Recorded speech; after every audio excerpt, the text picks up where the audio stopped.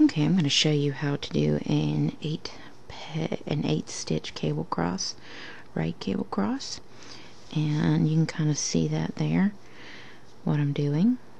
And I'm showing you flat, but because of how the rows work, it won't change up much if you decide to do it circularly. So, let's get started. This is going to be row 1. I like to purl my edges. You don't have to do this if you don't want to. So my row 1 is going to be E-wrap 8.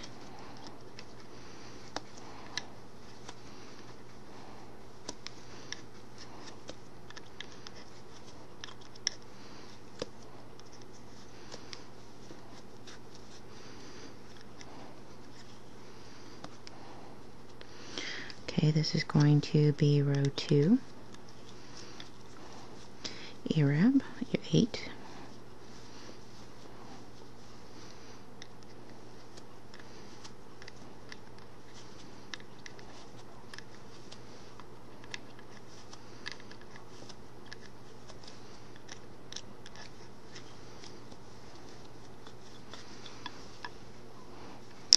Okay, this is going to be row 3.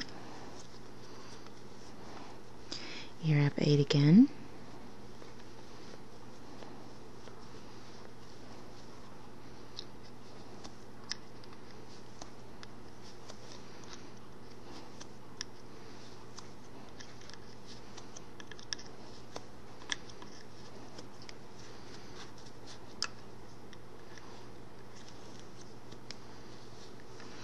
And this is going to be row 4.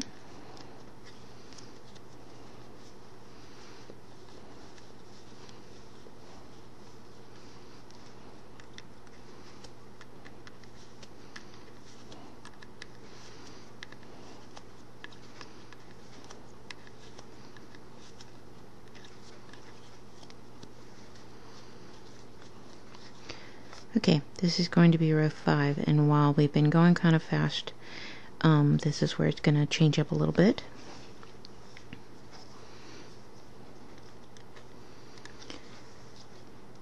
What you're going to do is you're going to E-wrap 3 regularly, then you're going to double E-wrap, double E-wrap 3,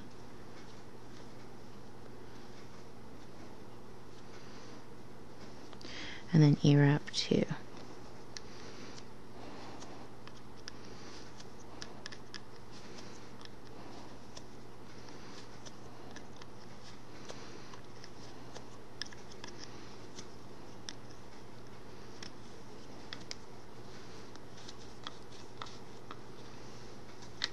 Okay, this is your actual cable row. What you're going to do is you're going to release those double E-wraps, the top loops, those 3 pegs, and then you're going to spread the tension out among those 8 stitches. Okay.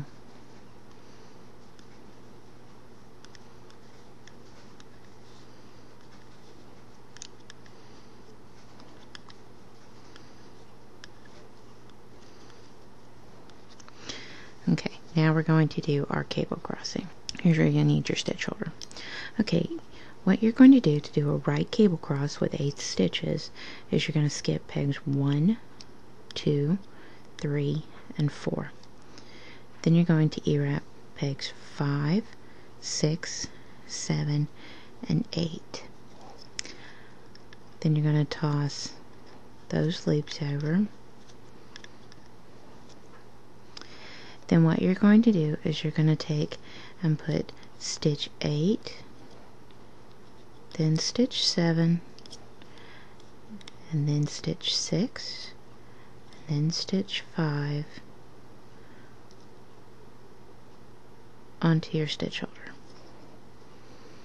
Then you're going to take those stitches off, hold to the center of the loom, bring the working yarn in front, and wrap pegs 1, 2, 3, and 4. Toss those loops over.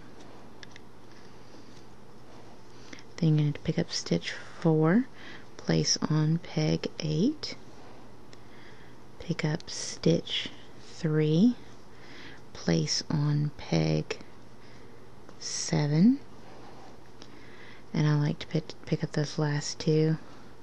Pick up stitch 1, then stitch 2 on my stitch holder, on my hook, and I place stitch 2 onto peg 6 and stitch 1 onto peg 5. Okay. Then I'm going to pick up my stitch 5 from my stitch holder, take it off, and place it on peg 1. Then I'm going to take my stitch 6 off the stitch holder and place it onto peg 2. I'm going to take stitch 7 off of my stitch holder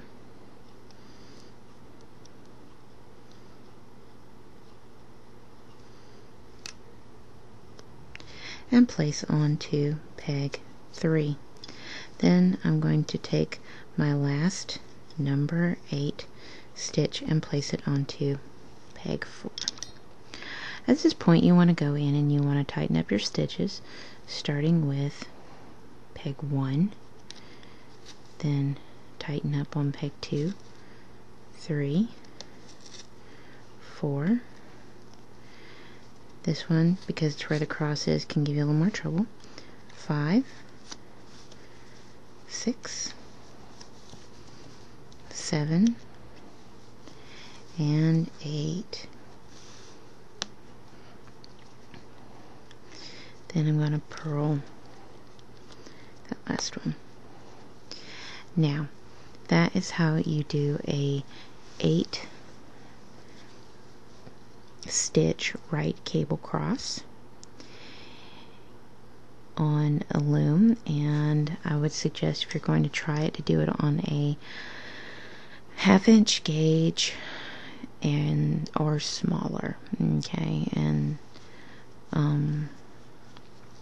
I'll tell you, you can vary the rows you do just regular in between your cabling, but this is just a nice even level spacing with cabling with those 6 rows, but it can be more or less if you want, but that's how you go about doing the 8 stitch right cable cross.